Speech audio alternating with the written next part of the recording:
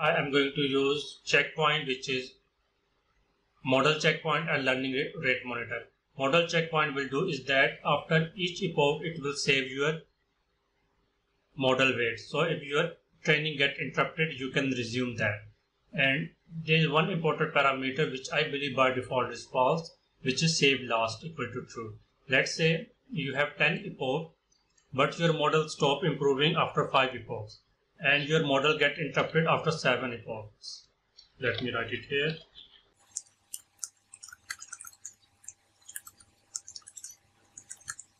And now you want to resume it from the 7th epoch. If you set the save last equals to false, your last saved model will be at the epoch 5, because after that the model stop improving. And if you turn the save last equal to true, then whatever the last epoch is, let's say it's 7, your model will be saved at 7th epoch as well as at 5 epoch. So you can use whatever you want. The learning rate monitor will monitor the learning rate, so we can use this scheduler we have or the scheduler we have defined earlier. So let me make the maximum epoch 1 just for the learning task, and after that I am going to use model.train, model.fit. Sorry, I am going to use trainer.fit. Actually, model.fit is in Keras. In PyTorch Lightning we have trainer.fit. We got the errors and it's time to fix these errors. T0 is not defined. T0 should be equal to.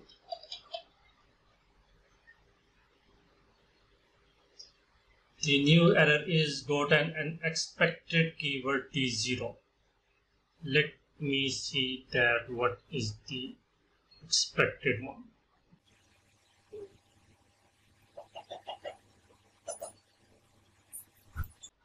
Actually, I believe it is Tmax. Let me clear that. I have to use Tmax. The reason is that in cosine annealing warm restart, I have T0, and in cosine annealing learning rate, I have Tmax. So don't mix the two. These are two different learning rate scheduler. Let me go to cosine annealing learning rate PyTorch. You can see that here we have Tmax. If I go to the cosine annealing learning rate, which actually have warm up functionality, we can see that here we have T0. So do not mix the two. Too many values unpacked. Okay. We have to find out why we got this error. Okay, the reason is that we do not have a tuple, instead we have keys. So we have to define it by keys. We have to define batch and its key, which is video, and batch its key, which is label. And we have to replace the same everywhere. Now I am going to restart the kernel and run now again. The reason is that when I run the notebook, it accumulates some of my GPU, and when I run the cell again, my GPU is already accumulated, it didn't free it. And we can see here watch and minus N5 NVIDIA minus SMI. What will this command do is that it will monitor my GPU after every 5 seconds. And you can see that it's already filled. And this is the reason we got the QDAR memory error. It means that I have to reduce the batch size, which I can reduce it here to, let's say, as 4, and the number of workers also as 4. Let me restart and clear my notebook so I can see that if my memory get freed or not. And for that I have to wait. Okay, you can see that my memory is still occupied around 4 GB. It means that I have to kill some of the PIDs, and I can do as kill -9 and the PID, and the other PID is 31850. Let's copy that.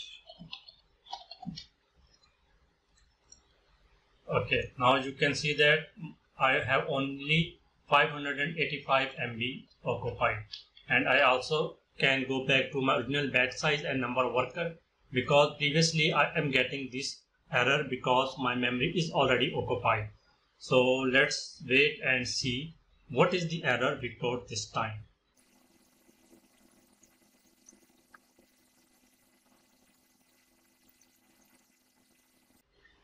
Okay, it says that forward missing one required positional argument X.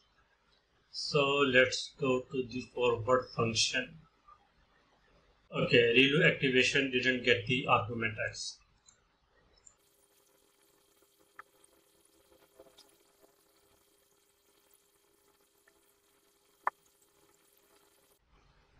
I know that this will take a lot of time still with one batch size, but we can also figure out a solution just for testing it. We can limit the training batch size and the validation batch size. Limit train batches. Instead of using all the batches, we can only use 5 batches. And we can also limit the validation batches. And now I am going to restart and run the kernel again, so that we can have the result in a very short time, instead of waiting to train all the batches, because we only want to know whether our code is working or not. Limit val batches spelling error. In the next tutorial, what I am going to do is that I will use a pre-trained network. Actually, not a pre-trained network, but I am going to use the already trained model, so that I do not have to go to this training process, and I will show you what is the validation accuracy and what is the test accuracy on this data set. But before that, let me see the model running completely, so that you can utilize this model or this code in your own projects for the purpose of video classification and video regression. You can see that we didn't get any error and our process has been completed. In the next part, we will see the results of this tutorial. Stay tuned. Thank you.